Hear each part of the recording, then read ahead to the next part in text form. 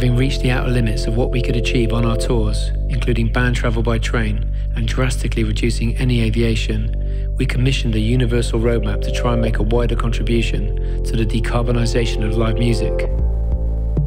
We decided to work with the Tyndall Centre for Climate Change Research, a specialist body that brings together scientists, engineers, economists, and social scientists to accelerate society's transition to a sustainable low-carbon future and avert climate catastrophe.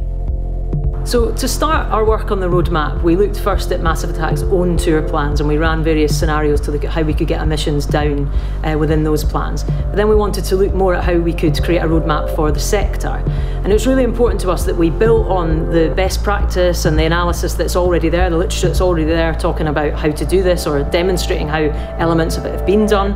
But then we also wanted to test that and to find out what people across the sector were doing. So we did a series of interviews with agents, with promoters, with ticket providers, that kind of thing. And then once we had a draft of the roadmap, we took that to stakeholders for feedback so that we could iterate and build on the advice and experience that they have.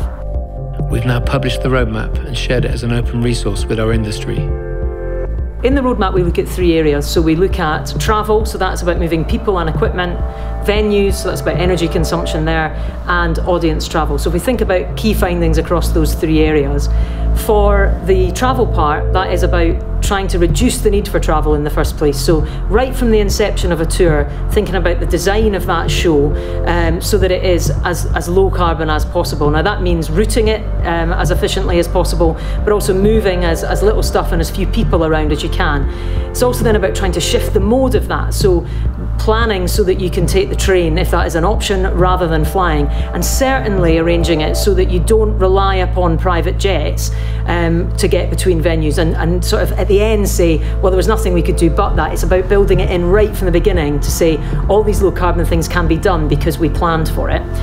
On venues, it's about adopting energy efficiency, so whether that's in the equipment or the building itself, and also looking at things like plug and play opportunities, but then also looking at how that energy is provided, so on-site generation or really high quality renewable energy tariffs. And then in the third part, the audience travel, it's about making sure that active travel and public transport are the best and easiest ways to get to a show, and that they're the most fun, and that we look in time once that is all sorted out, and that is the case, that those are the best options, that we disincentivise the private car option for going to gigs. Now, as we move forward, the challenge is for us to activate that roadmap. We're identifying industrial partners who can quickly but meaningfully help us reduce greenhouse gas emissions on all future tours. Well, I think most of us are aware that events require huge amounts of power. It's just the way things are now, and it applies to all sorts of events that we might go to. And if you're doing that in a way, and more often than not this is the case, where the grid isn't available, then you've got to bring in diesel generators. That's what stood us in great stead for 100 years, and it's the way it's been done. And whilst it's been a good servant, where we didn't know quite what the impact was, now we really know about the impact, and we know that's a hugely destructive thing that we're doing.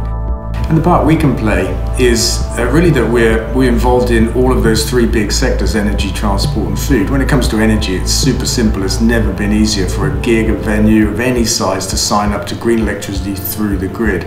Transport is super important, that we encourage public transport or electric vehicles. And in food, the easiest of all and perhaps the biggest difference we can make is have a vegan menu. There are no panaceas and no quick fixes that don't involve greenwash or offset schemes. And not everything can be done as quickly as we would like. But as more technologies become available, we're fusing these elements with our own choices as a band to make sure tour plans are consistent with Paris 1.5 climate targets. I think we all want the same thing, but we have different roles to play. For us as a manufacturer, it's all about providing those solutions that can take us towards decarbonization. It's not about the distant future. It's really about here and now. There are solutions today that can do the job. You don't have to wait till tomorrow, to the future, to decarbonize your transport. You can start already today. If we're to properly address the scale of the challenge around global warming, the cultural sector, like every sector, needs more from government in terms of planning and investment in renewable solutions. Yeah, it is a challenge. Let's not pretend it isn't. We're building these with our partner, Siemens Energy, and they've been built in Newcastle in a factory there, which is brilliant. And we're building as many of them as we can. We're building them by the dozen. The trouble is we need to be building them by the hundreds and the thousands. And also we need to be building them at a lower price. But that does not mean we can't act now. Live music events have incredible reach, and everybody involved in putting them together has a responsibility to act. From established bands touring across continents to the multinational promoters with real decision-making power. Here we are on the cusp of COP26. What should major touring operations do? Something. Do something. Come on, guys. Energy, transport, food. It's never been easier, never been more obvious, never been more urgent. It's fantastic to see Massive Attack collaborating with Tyndall Centre scientists to create this roadmap.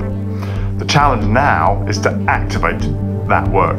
We know that businesses of all scales need to create emissions reduction plans and act on them that are compatible with the Paris target of staying below 1.5 degrees. So we'd appeal to all promoters, agents, festivals, and of course artists to draw on this roadmap as an open resource and to sign up now to the race to zero. But we'll need to make sacrifices. The science is emphatic and the stakes could not be any higher. We want our sector to reassemble and play its part in the greatest challenge of our times, so that the artists starting out on their journeys now have an industry to inherit in the future. Every industry and every nation must change course. The planet and its species cannot afford any further delay or accommodate false solutions.